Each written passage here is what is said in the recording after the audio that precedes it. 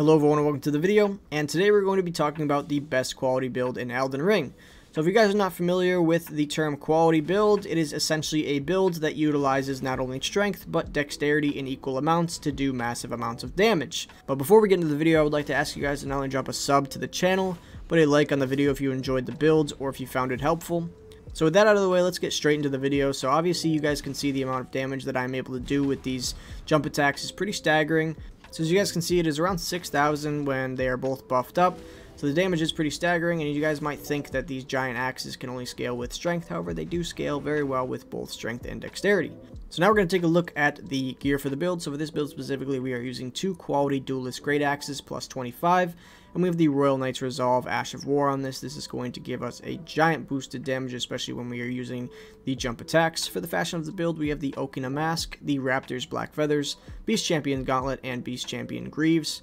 For the talismans, we have the Claw Talisman, the Dragon Crest Great Shield Talisman, the Erdtree Favor +2, and the Ritual Sword Talisman.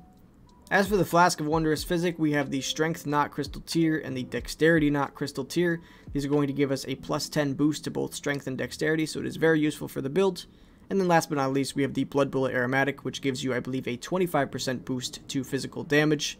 As for the stats of the build, we are level 150. We have 60 Vigor, 17 Mind, 45 Dexterity, 63 Strength, 63 Dexterity, 19 Intelligence, 11 Faith, and 14 Arcane.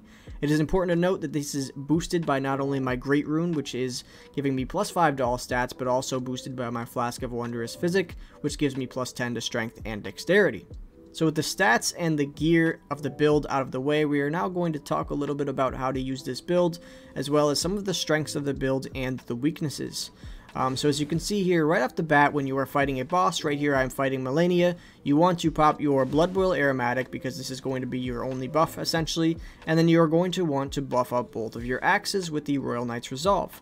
Each Royal Knight Resolve gives you about 80% extra damage, so the damage is pretty staggering, and you're going to want to buff up whenever you can. So, in order to do this, if you guys are not familiar with how to buff up both weapons at the same time, essentially all you need to do is two-hand your left-handed weapon and buff that one up. And then from there, you're going to want to go back to one in each hand and then press L2 one more time. And from there, you will buff up the right-handed weapon and they will both be buffed up. From there, you just want to go in and focus on your jump attacks. So that's going to be one of the main points of the build and the main damage source for the build. So essentially, you're going to want to be doing jump attacks whenever you can.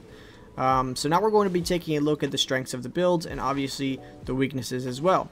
So obviously, as you guys can tell, the amount of damage you can do in bursts is very, very high.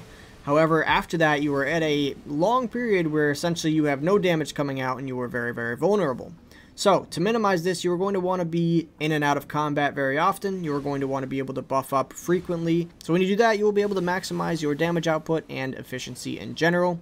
As you guys can see here in this Malenia fight, I was able to do about 5,000 when both of my weapons were charged up. That is a massive amount of damage. However, you have to be able to put on Royal Knight's Resolve on both weapons in order to be able to do this. So a lot of times in this fight, I was leaving combat, or I was waiting until she missed a couple attacks, or pretty much any period where I had enough time, I would just buff up my right-hand weapon. I didn't really want to buff up the left one as well because I feel like it took too long, and honestly, the damage from just the right one was enough. The only time I really buffed up both of them was in the start of the fight or a phase change.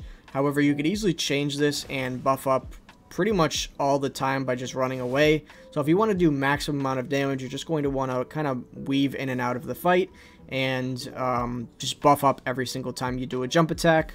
So obviously the way Royal Knight's Resolve works is you get 80% damage on both of your weapons, but it's only for one attack. So you want to maximize the damage of this attack, and that's why we are using strictly jump attacks whenever we do have the Royal Knight's Resolve on, because they do the most damage. So with all that out of the way, we are now going to talk about the very few weaknesses of this build, and essentially it is only one weakness, and that is the lack of range. So a lot of other builds, they have a lot of range, they have incantations, spells, anything.